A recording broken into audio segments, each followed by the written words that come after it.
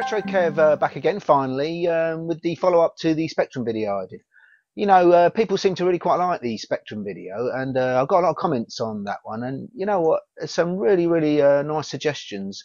I can't claim to be some sort of expert on Spectrum games. I don't know all the games that came out. You know what? There was probably hundreds and hundreds, if not thousands, of games for the Spectrum. So in amongst the comments, there was sort of some games that I thought, you know what, they sound interesting. I'm going to look into them and pick some of them up. And I managed to get some of them. Yeah, you know me, sort of. I get it as cheap as I could. I got them all through eBay. But yeah, they're sort of back here. The ones I bought specifically because of the comments were Colony, Feud, Hall of Things, and River Raid.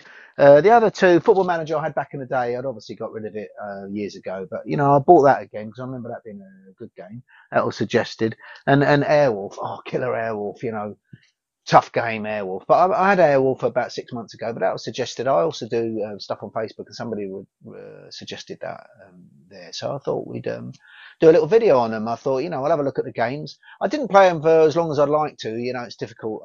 I'm a lorry driver for a living, and just finding the time with family life and everything to give the games as much time as I'd like is difficult. But I gave them long enough to understand. I tell you, some of you out there are ZX Spectrum masochists because they're tough games. Really are tough games. A couple of them, Hall of Things, tough. Colony, quite tough. But I'll give them a go. But I thought I'd do a little bit of a talk through those games, and tell you what I thought of them, the sort of fun I had playing them. Yeah, so here we go. I'm going to start with Colony, which is a good game, and we'll go with that first. Okay.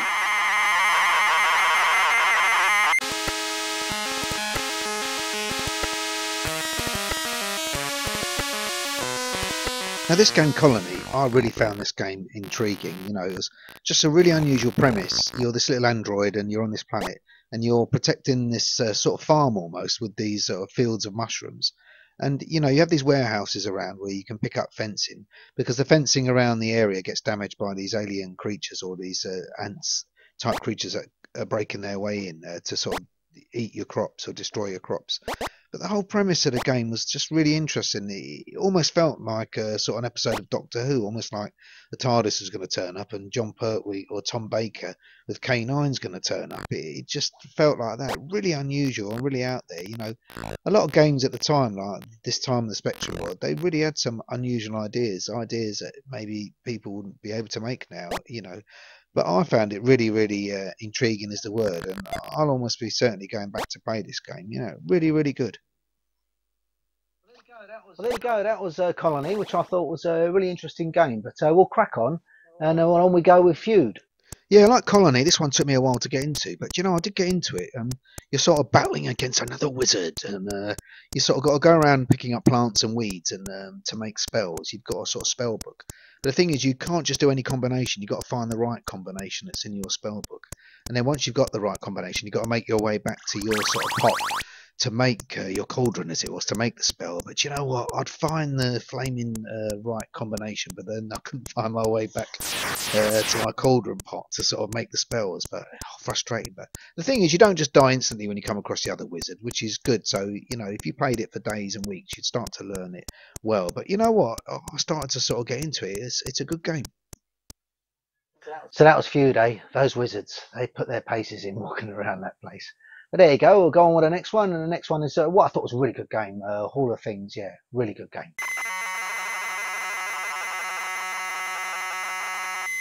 Oh no, this game was tough. The idea of this game is you're searching for these rings, and it's so tough. The minute you get shot, pretty much, or you bump into an alien, you're dead. And I think there's 6 or 7 floors, and you have to go around the mazes, and the instructions to sort of amount of keys you had to use to pick up things, drop things, go into a different mode, use a sword, use your arrows. Oh, and on the keyboard it was really difficult. We're well trained now with our consoles and controllers, easy to play and to move around. But this was tough. But it started to become so addictive to sort of make my way around these mazes, and I just wanted to find a ring, and I just couldn't even see a ring, let alone find one. But eventually, as you'll see coming up, I saw a ring, and once you start to sort of think, oh yeah, I can do this, it just became more addictive. And there was the ring there. You can see it on the left, and I rushed to get it and died again. But so frustrating, but really, really good to play. Yeah, so that was Hall of Things. Yeah, as I say, one game of the year when it came out on one of the magazines. So it's more than justified. I thought it was a really good game, right. But onwards we go, and we'll go to Airwolf, the tough Airwolf, old Stringfellow Hawk himself.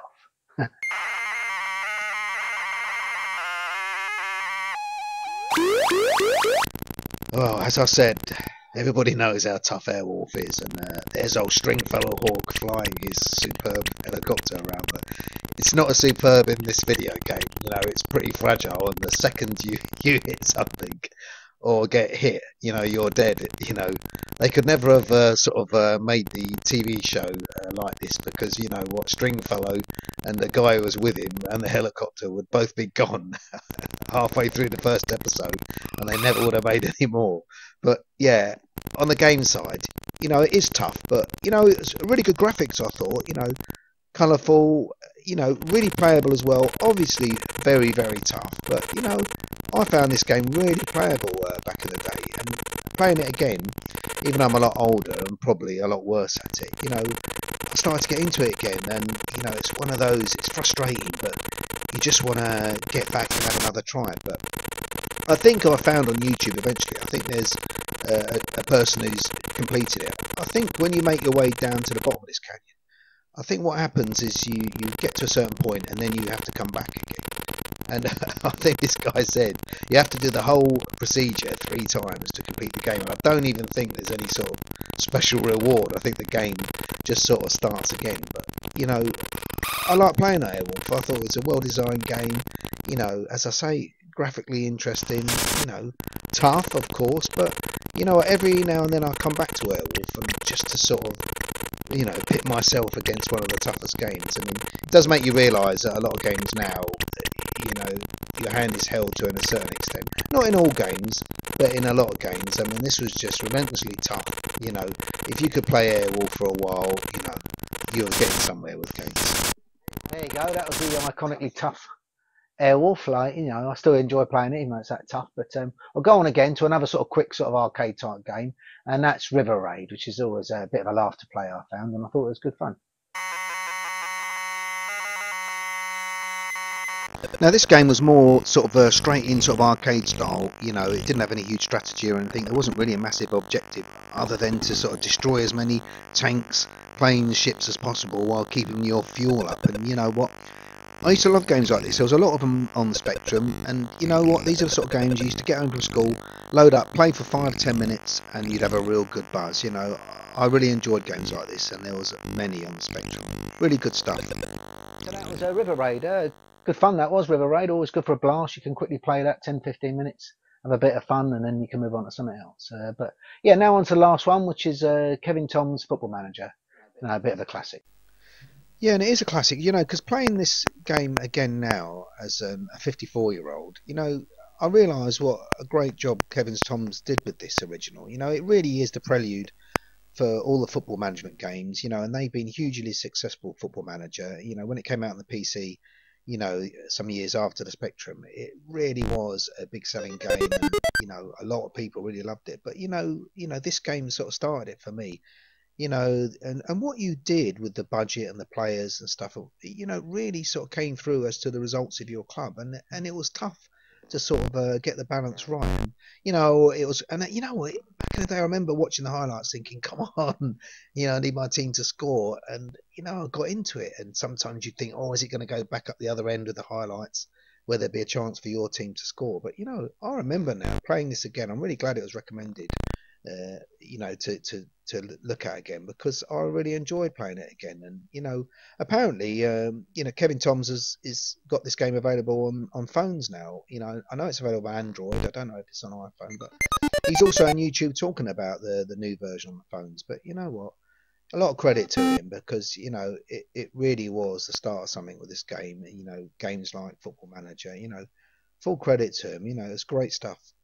Yeah, so that was Kevin Tom's Football Manager. It was a great game for its time. It really did things right. What, you weren't able just to put the strongest team out all the time and get the result. It was a bit like real football in that sense, where a result could be fairly unpredictable, but overall it worked out the gist of what you were doing with the management stuff. And it's pretty clever, and obviously a prelude to a lot of football management games now. And obviously they've got massively deep, and I know people have lost years of their life playing those football management games, but that was like one of the, or probably the first one that sort of started that sort of thing, and very clever. But anyway, I've not suddenly turned into Mr. Ben. Got showing me age there, but there you go. I'm sure some of you out there remember Mr. Ben. But I put this t-shirt on for a reason, and the reason is a while back I said I was going to do a video on PlayStation 1 games. Not the best PlayStation 1 games, but the ones that are quite nostalgic for me. And after the Spectrum, I remember selling my Spectrum for various reasons, mainly financial, and I sold my Spectrum and stuff, and I sort of came out of gaming for a while. But I remember sort of either through people or TV or whatever, I started to get wind of the PlayStation 1, and I remember buying one fairly soon after it came out, and I really got back into gaming again, and PS1 really got me back in. And anyway, I'm going to do a video of the games that really hit nostalgia for me. So not the best games on the PlayStation 1. There's obviously loads of videos out there like that, but the games that really, if I play them now, they really take me back to that place when I first had a PlayStation 1. So I'm going to get cracking on that video. Going to sort of dig out my PlayStation 1 games and get playing, and then I'll do some recording, and we'll do that video. But anyway, look after yourselves in the meantime and get some good gaming in. And yeah, look after yourselves, as I say. Yeah, Airwolf, eh? Tough game. Tough game. Damn it!